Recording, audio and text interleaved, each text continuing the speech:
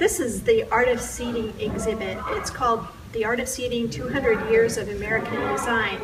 It's a traveling exhibit that's coming to the Elliott Museum for 4 months, and it's opening on February the 7th.